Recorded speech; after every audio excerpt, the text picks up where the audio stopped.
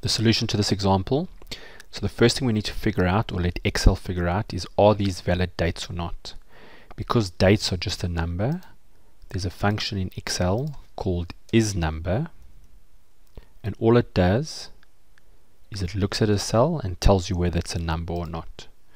So you'll see I get a false there, because that, as far as Excel is concerned, is not a number and therefore not a date.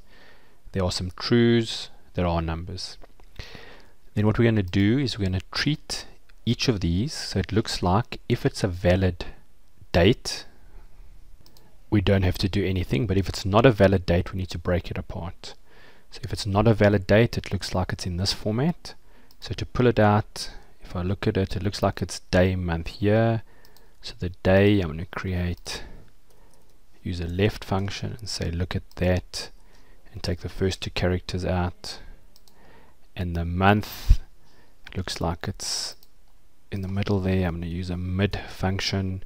I'm going to point there, start at character 1, 2, 3, 4, and go for 2 characters. And for the year, looks like I can use the right function. I'm going to say look at that, give me 4 characters. Okay, so that's fine. And when I copy this down, for the ones that we're worried about, it makes sense. And you'll see when this is a proper date, this doesn't make sense. It's day 35 of a month, month 96. But we don't have to worry about that, we'll address it. So what we're going to do is just create a date. And for now, we're just going to go and say that's the year, that's the month, that's the day. And again, I'm going to copy it down. Just keeping in mind that these here make no sense.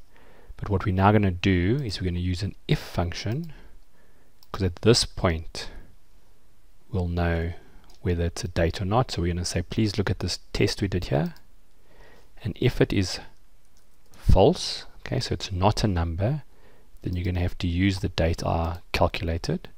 But if it's not, if it is a number, so it's a true here, then what you should do is just make use of whatever you see in there.